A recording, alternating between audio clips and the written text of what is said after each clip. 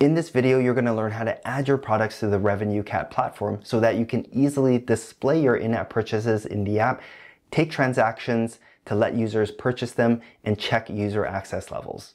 You'll learn how RevenueCat manages products and makes it easy for us to experiment with which offers work best in our app. Hey CodeCrew, I'm Chris and welcome to Code with Chris, the place to be if you want to learn to code and to build apps. This is the third video in the RevenueCat series. If you missed the previous videos, make sure you check out the playlist right there. And here's where we are in our 7-step process. All right, let's get started. All right, now it's time to add our in-app purchases to the RevenueCat platform. Now, the first thought in your head might be, we've spent all this time configuring those in-app purchases in the App Store Connect portal. Why are we also adding it to RevenueCat? Doesn't that seem like we're repeating work or we're doing work twice? Well, that's not the case because we're not reconfiguring things in RevenueCat.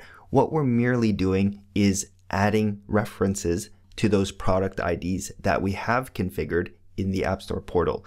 And by doing that, we're going to be able to manage our in-app purchases across different platforms more efficiently because your app might be cross-platform. Your app might be on iOS, on Android, on web, and RevenueCat allows you to manage all of those products, group them together. It gives you different ways to present different mixtures of products, and it also gives you detailed analytics as to which offers are performing the best. And so you can continue to experiment and maximize your revenue per user. Now we're going to get into all of that in this video, but first we have to actually add our app to the platform. So log into your RevenueCat account. If you haven't already, make sure that you sign up for a free RevenueCat account using the link below, cwc.to/RevCat3. And again, I don't get any compensation for you signing up through that link, but it does let the team know that you're interested in more content in regards to in-app purchases, app monetization, and how to generate revenue from your apps. So if that is the case, definitely go through that link and sign up for a free Revenue account. After you do that, you're going to see a dashboard like this, and we're going to go up here and add a new app.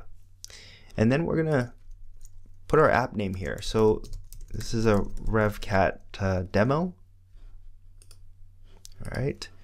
And for the app bundle ID, this comes from your Xcode project, way back in lesson 1 where we created this. Let's go ahead and grab that from the project properties and paste that in there. And then this iTunes Connect app specific shared secret. Now this key allows RevenueCat to take those product IDs that you're going to add to this platform and go fetch the information. What's the duration? What's the price? That sort of thing. So the way to get this app specific shared secret is you go back to the App Store Connect portal.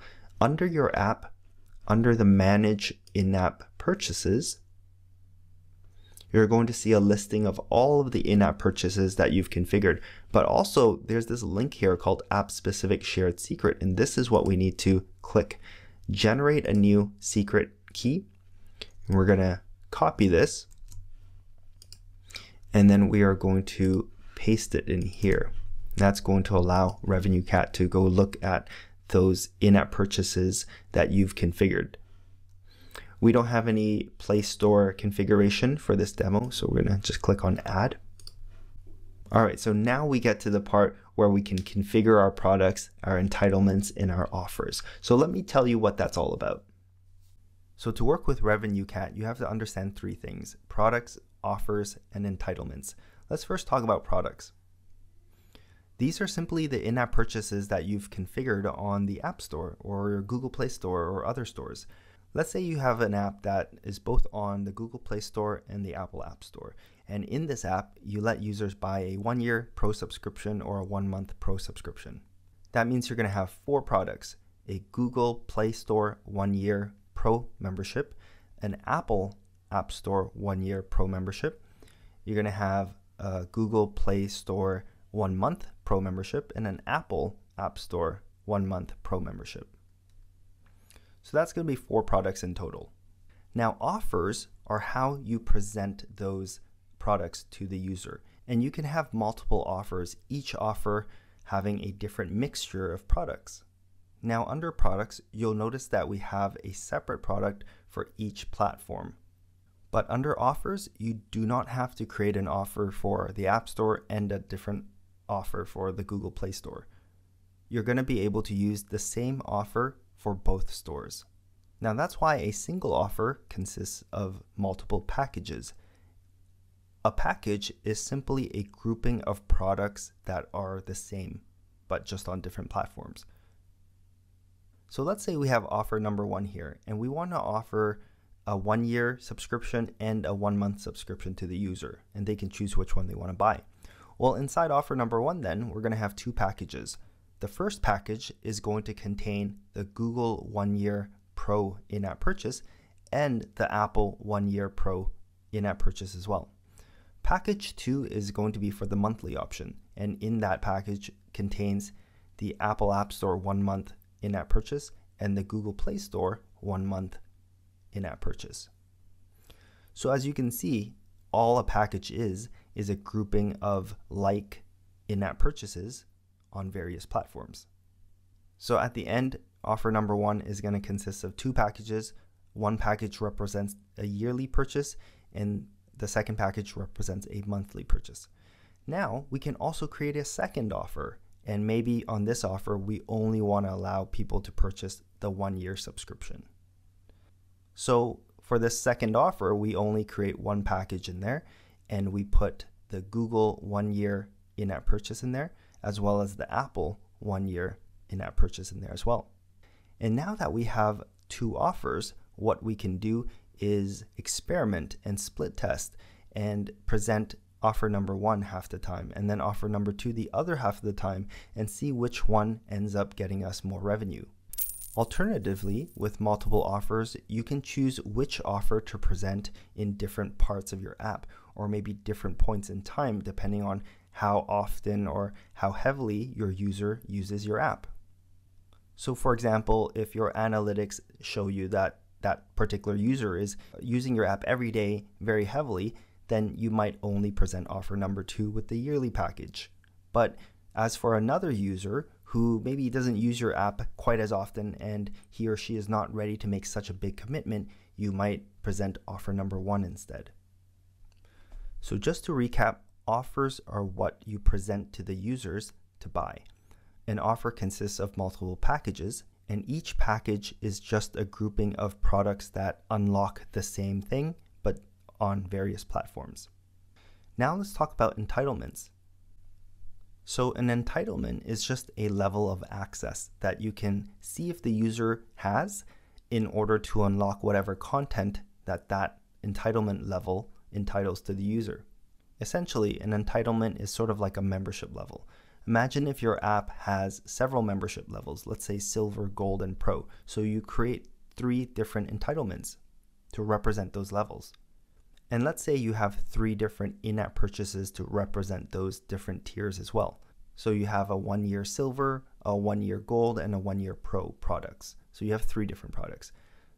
So in RevenueCat, when you create these 3 levels of entitlement, you just indicate which product unlocks which level. So you might add the 1-year Silver product in the Silver entitlement, which indicates if someone purchases that in-app purchase, it's going to unlock that level of entitlement for them. And keep in mind, if you had a 1-year Silver product and a 1-month Silver product, you can add both of those to your Silver entitlement level. And this way, when you want to check if the user has the Silver membership level, you don't have to check which product the user has. You just check if they have this entitlement. Because if they've purchased one of those products inside that entitlement, that means they will have access to that Silver entitlement level. So essentially here, you're just configuring which products would unlock which entitlement levels for the user. All right, now that you understand this, let's hop into the RevenueCat dashboard and let's actually configure all of this. All right, let's go ahead and configure our products, offerings, and entitlements. First, we're going to go to the app that we had created and added. And here we're going to jump into products straight away, because the first thing we're going to do is add those 2 in-app purchases that we created in the App Store Connect side. Now the thing we're going to need is the product ID. Remember, these IDs are unique across your entire account. So we're going to select the yearly one here, copy that, and let's go back to our RevenueCat demo here, and let's click on new product. The identifier is just what we had configured on the App Store Connect. We're going to paste that in there, and then we're going to select the App Store. Let's click Add. And let's do the same thing with the second one here. That's the monthly one, and again, it's an App Store. Now, if we had additional ones for the Play Store or any other store, we would put that in here, but this is what we have.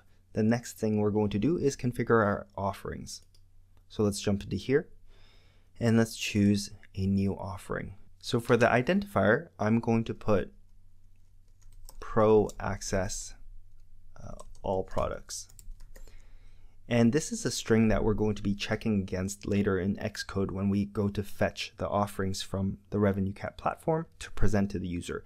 For this offering, I want to offer everything to the user, all of the different durations and subscriptions that we have to access Pro Access.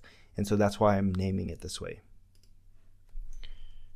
I'm going to say Pro Access to all features. And let's go ahead and click Add. Now, inside this new offering that we have, it has 0 packages. So we're going to click into that, and we're going to add 2 packages, one for the yearly option and one for the monthly option. So let's click New. This is going to be annual. Let's say annual access to all Pro features. Let's add that package. And inside this annual package, there's 0 products. We're going to fix that in just a second, but let me just add the second package while we're at it. So the identifier is going to be monthly for this one, and this is monthly access to all Pro features. So let's go ahead and add that. So now our offering has 2 packages, annual and monthly. Let's proceed to add the actual products into these packages. If you remember, a package is just the grouping of similar products on various platforms. Since we only have Apple App Store right now, each of these packages essentially only contains 1 product. Let's go ahead and attach. And you can see here, we're going to select the yearly one under App Store. If we had added a Play Store product or products of a similar nature that represents a 1-year access on the other stores, we would also configure that here. But again, we only have the App Store one. Let's go back to packages and do it for monthly now. And let's attach the monthly one. You can see how easy it makes it to have all of the information when you name it this way that they recommended. All right, now we're done. We have a single offering with the identifier Pro Access All Products. Inside contains 2 packages, annual and monthly, and inside those packages contains the products that the user is going to see for that tier. The next thing we want to do is configure our entitlements. And so far, I've only talked about Pro Access, and that's the only entitlement that we're going to have. We're not going to have multiple tiers, but you can do that. We're going to click on New under Entitlements, and this is just going to be Pro. All right, and this, again, is going to be a string that we check against in Xcode. So when we want to see if that user has the Pro entitlement to be able to access all the Pro level content, we're going to see if that user has the entitlement with this ID Pro.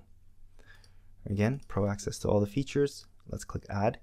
And now we have to add the products which actually unlock this entitlement level. So far there's 0 products that do that, but I'm going to change that. So let's go ahead and attach all of our products. See, the 1-year subscription is going to unlock this entitlement, as well as the 1-month subscription. That's going to unlock Pro as well. And essentially now we're completely done. This is a basic configuration of your products, offerings, and entitlements, but you can do so much more when you have more products and you really start diving deep into how to optimize your revenue per user. So there's a lot more to this RevenueCat platform than we're just covering here in this video series. So if you want to see more complex use cases with RevenueCat and ways to optimize your revenue, peeking into the analytics and really diving deep, make sure you show them some love. make sure you comment, make sure you thumbs up this video, make sure you go through that link, cwc.to/RevCat3, and that's going to let them know that we're really excited to see more content on in-app purchases and app monetization. All right, let's move on.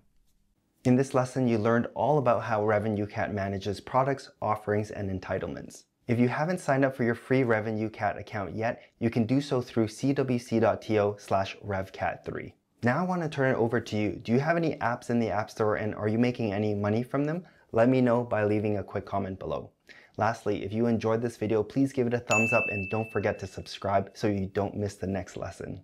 In the next lesson, we're going to be diving into Xcode to build that tour app demo where we ultimately will display our in-app subscriptions for people to purchase. All right, thanks for watching and I'll see you there.